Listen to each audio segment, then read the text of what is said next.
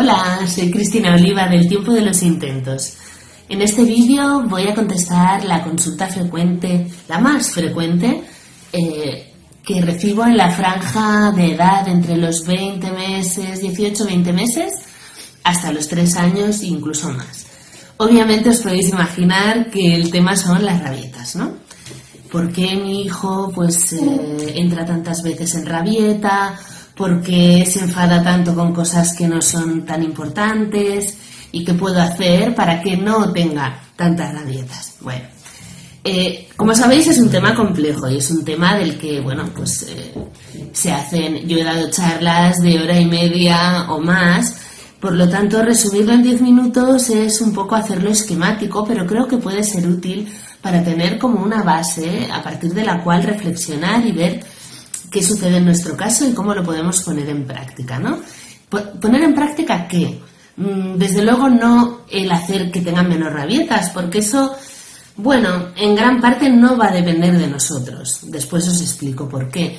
Lo que vamos a poner en práctica es cómo acompañar esas rabietas desde el amor y desde el respeto, de manera que nuestro hijo se sienta sostenido, acompañado, recogido y por lo tanto pueda aprender, ¿no? De cada ocasión y cada ocasión dar un pasito adelante, un pasito que casi no veremos, no notaremos, pero que interiormente a él le va a ayudar a ir transitando sus propias emociones, entendiendo que no hay ninguna emoción que sea negativa en sí misma, porque todas cumplen una función y todas son necesarias y por eso existen. Además, va a recibir claramente un mensaje que es te quiero igual cuando te enfadas, te quiero también cuando haces cosas que no comprendo o que no me parecen bien. Voy a estar aquí siempre cerca de ti para ayudarte a comprenderte a ti mismo y ayudarte en lo que necesites. Es un mensaje muy importante. Normalmente la crianza tradicional, el mensaje que se daba es déjate ya de tonterías. Cuando se te pase ya hablaremos, ¿no? Y mientras tanto ahí te quedas. Claro, no va por ahí. Desde la maternidad consciente lo que procuramos justamente es ser conscientes, tanto nosotras como nuestros hijos, de todo aquello que vamos viviendo, cada uno a su nivel, obviamente, ¿no? Y sobre todo, acompañar con respeto cada etapa, ¿no? Entonces, ¿las rabietas por qué suceden? Las rabietas suceden porque son una manera del niño de experimentar por primera vez lo que es sus inicios de independencia, el saber que es una persona diferente a nosotros y que a veces quiere cosas que no son las que nosotros le hacemos hacer o que no van con los ritmos a los que se tiene que adaptar, o su propia frustración de no conseguir cosas que quiere y que desea, ¿no? Que no siempre son cosas materiales, a veces se puede entrar en rabieta porque, quiero alcanzar aquel juguete y no puedo, o porque se me ha roto una galleta, ¿no? Una cosa que los adultos consideramos tan chorra y tan tonta, ¿no? Pero que para ellos, es importante. A su nivel lo es. Y por lo tanto, es como el inicio del aprendizaje del manejo de sus propios recursos emocionales. ¿Qué pasa? Que estos recursos son totalmente incipientes, están en sus inicios. Si pensad que muchas veces los adultos nos enfadamos, ¿no? Pensad en discusiones de pareja, en momentos, encontronazos, cosas que pasan en la calle, en los que vivimos en ciudades grandes, eso lo vemos demasiado a menudo, ¿no? Y a veces nos cuesta a nosotros gestionar lo que sentimos, gestionar el enfado, la rabia, la frustración, la impotencia, ¿no? ¿Cómo no les va a costar a ellos? Que tienen 2-3 añicos, que solo llevan ese tiempo en el mundo, ¿no? Que ni siquiera entienden cómo funciona el mundo y eso es una de las mayores fuentes de rabietas, de inicio de rabieta, ¿no? Porque a su alrededor todavía muchas cosas son un galimatías. Nos tienen a nosotros para hacer de intérpretes de esta realidad. Entonces, sabiendo esto y sabiendo que un niño saludable debe tener rabietas, los hay que no las tienen, pero son muy pocos. Normalmente quienes no las tienen es porque han sido reprimidos y han sido coartados y amenazados con castigos y con otro tipo de sanciones, ¿no? Y de represalias. Por lo tanto, el niño aprende cuando puede, porque a veces no lo puede evitar porque es un niño, pero aprende a autoprotegerse y a cohibirse, ¿no? Pero lo normal es tener esas rabietas. Entonces, sabiendo esto, ya sabéis que siempre digo que lo más importante es entender por qué están sucediendo las cosas en cada momento de la crianza, porque eso nos va a dar tranquilidad y calma, algo muy importante para criar y para sobrellevar situaciones intensas y un poco estresantes como es la rabieta de un hijo, que puede ser en público, que puede ser en situaciones de lo más inoportuno y que, bueno, en realidad va a ser mayor o menor dependiendo de nuestra reacción como padres y como adultos. Por lo tanto, tenemos un papel muy importante, no solo en acompañar con amor y hacer sentir respetado incondicionalmente, sino también en hacer que esa rabieta sea lo que es, pero no vaya a más por nuestra poca capacidad de gestionarla, ¿no? Entonces es algo importante. Sabiendo esto, ¿qué podemos hacer? ¿Y qué queremos hacer? ¿Queremos acompañar? Sí, queremos respetar, ¿vale? Entonces, si eso es lo que queremos, hay una serie de cosas que debemos tener en cuenta. La primera es la prevención, ¿no? Por supuesto que hay cosas que podemos hacer para evitar según qué situaciones, ¿no? Pues no pasar por delante del kiosco que vende las golosinas o la revista o las figuritas de dinosaurios que tan tentadoras nos resultan. A poder ser hacer la compra los primeros años sin los niños. No siempre es posible, lo sé. Pero si nos podemos turnar, si nos podemos organizar, todo es más rápido, fluido y con menos problemas, ¿no? Que sabemos que muchas veces hay situaciones en las que van a tener hambre, pues hacer acopio de alimentos y cosas en el bolso, en el carro, en el cochecito, tener siempre juguetes a mano, saber un poco cuáles son los ritmos de nuestro hijo para ir a actividades que encajen con esos ritmos, porque si se sobreestimula, si se pasa de rosca respecto a su horario, pues va a ser mucho más probable que haga una rabieta. Entonces, estas son las cosas que podemos prevenir. Luego suceden todas las otras que ya os comentaba que no son prevenibles, son lo que son. Y por lo tanto, si ya vemos que el niño está entrando en una rabieta, lo primero que siempre recomiendo es un momento de silencio, ¿no? De dar como un paso atrás interiormente para decir, vale, está empezando una rabieta, lo acepto, lo asumo, me intento yo serenar y mirar al niño como desde fuera, no sentirme interpelada de manera personal, porque esto no es algo personal hacia mí. Lo miro desde fuera, con ojos de amor y de comprensión, e intento empatizar con la frustración que ese pequeño ser está sintiendo, y a partir de ahí pues empieza mi intervención. Lo primero es, a ser posible, situarnos siempre a la altura del niño, sentarnos en el suelo, agacharnos, ponernos a su altura, no hablar nunca desde arriba, siempre al mismo nivel, y hacer contacto visual. El contacto visual es muy importante, un contacto visual en el que lo que estemos transmitiendo sea calma y sea amor, por supuesto, ¿no? Que a veces nos cuesta, ya lo sé, pero es una cuestión de práctica, se puede hacer, de verdad que sí.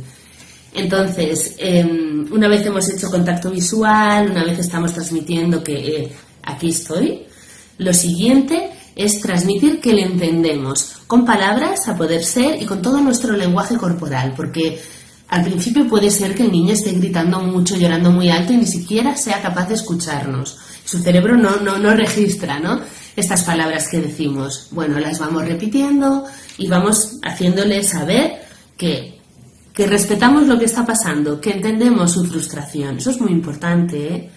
O sea, es muy importante incluso para los adultos, ¿no? Entonces, bueno, ahí hay como una escalada, una intensidad grande en la cual muchos niños no quieren que nos acerquemos. Necesitan que estemos, pero no les toquemos, no les intentemos abrazar. Podemos probar para ver, ¿no?, cómo reacciona nuestro hijo. Podemos intentar consolar físicamente. Si vemos que no quiere, nos apartamos, pero nos mantenemos cerca. Siempre cerca, nunca nos vamos, nunca lo dejamos ahí hasta que se calma, nunca le decimos cuando estés calmado ya hablaremos, ¿no?, sino que nos mantenemos ahí acompañando, estando presentes.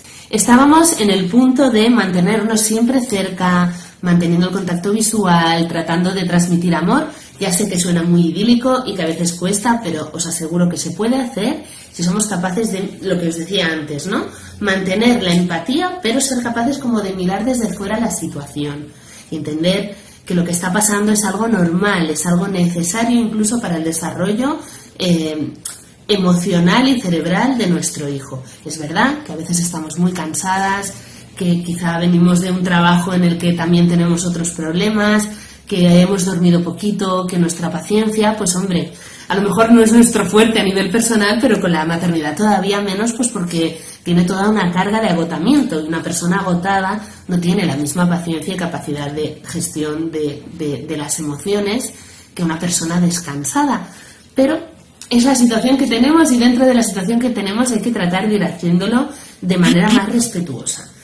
Que la primera vez no lo logramos del todo, bueno, de cada ocasión vamos a aprender. Ya sabéis, el tiempo de los intentos, tus intentos cuentan, cada intento es un paso adelante, cada intento va a ser una manera de entender qué ha pasado dentro de ti, qué ha pasado con tus hijos. Entonces, bueno, pues eso, estábamos cerca y somos capaces de sostener la intensidad emocional que se da en una rabieta. Sabéis que las emociones nunca se pueden perpetuar mucho tiempo dentro de la misma intensidad. Todo lo que sube baja, ¿no? Y entonces, por lo tanto, va a haber un momento que nuestra hija o hijo se va a empezar a calmar, ¿vale? Es el momento en el que nosotras podemos volver a intentar acariciar, tocar, mantenernos como muy fusionadas, muy conectadas. Antes no he dicho, y es muy importante, que en el caso de criaturas que dentro de su rabieta se intentan dañar, pues hay niños que, yo qué sé, se dan con la cabeza en la pared, que hacen cosas con las cuales se hacen daño, o intentan hacer daño al adulto referente que está en ese momento con ellos. Por supuesto, es básico y fundamental proteger la integridad del niño, pero también nuestra integridad, la seguridad del niño para que no se haga daño, pero tampoco permitir que nos haga daño a nosotros, ¿no? Entonces hay que realizar una contención física, bueno, pero dentro de lo posible suave, ¿no? Que no sea una cosa agresiva, porque claro, entonces estaríamos cayendo en una gran contradicción. Pero obviamente lo que tampoco podemos hacer, ¿no?, es dejarnos pegar y agredir, porque digamos que desde el principio nosotros queremos comunicar que entendemos la situación, pero que en nuestra familia no nos agredimos, ¿vale? Entonces ya la intensidad comienza a bajar y es el momento quizá de poder abrazar y, sobre todo, muy importante, de ayudar a nuestro hijo a poner palabras a lo que ha sucedido. Cuando digo poner palabras no me refiero a una larga conversación, bueno, que quizá con 3-4 años podría suceder, dependiendo del niño, que pudiéramos hablar, ¿no?, un buen rato. Pero normalmente, después de haberlo pasado así como tan mal, ¿no?, tampoco hay mucha... el margen para hablar no es mucho, se suele pasar a otra actividad, ¿no? Entonces sí es importante que pongamos palabras en 1 o 2 frases. ¿Te has sentido mal? ¿Te ha pasado esto? ¿Te has enfadado mucho porque tal y cual? De manera sencilla, de manera bastante resumida. Después, a lo mejor en otra situación, en otro momento, podemos hablarlo de manera más extensa. Pero es muy importante poner palabras. Siempre ayudar a que ellos definan lo que ha sucedido en su interior. Y de manera neutra, pero tirando a positiva. No demonizando jamás un enfado o una reacción emocional descontrolada. Porque esto es un proceso de aprendizaje. Y de verdad que nosotros tampoco somos quienes dominan 100% todo lo que es la gestión emocional, sino que también estamos en camino y en aprendizaje. Y bueno, una vez ha pasado ya todo esto, muchas veces nos pasa que sin querer lo hemos pasado tan mal, lo hemos dado todo ahí para llevar la situación lo mejor posible, que nos queda como un poco de resentimiento. Entonces siempre recuerdo que es muy importante ahí también tratar de limpiar, ¿no? Respirar, mirar a nuestro hijo, abrazarlo, besarlo, decirle te quiero y tratar de pasar página. Vamos a lo siguiente, vamos a jugar, vamos a salir a pasear, vamos a hacer lo que sea y ya está, no hablamos más de esto que ha pasado porque no tiene mayor importancia. Fue lo que fue, lo hemos vivido, lo hemos gestionado, ya está. Nada, por supuesto, por Dios, de es que mira lo que me hace sentir, es que mira lo que me has hecho, nada de ese tipo de chantajes emocionales y victimizaciones del adulto que están totalmente fuera de lugar, pero que a veces nos pueden salir, puede pasar. También me pasa muchas veces, solo que este es otro tema, y es uno de mis grandes temas, ya lo trataremos más adelante, pero es el tema de las palabras. Os invito a no decir, si es que lo decís, cosas como, es que mi hijo, no veas. es que tiene un carácter, ¡buah!, es un bicho. Este tipo de cosas yo las oigo constantemente. Constantemente, bueno, dejo saber pues que si puede ser, deberíamos elegir otro tipo de palabras, hacer otro tipo de definiciones. Pero lo digo muy finamente porque es un camino, es una situación a la que hay que llegar a través de la reflexión y que tampoco de un día para otro, pues digamos que a veces nos cuesta entender la importancia del lenguaje y de las palabras.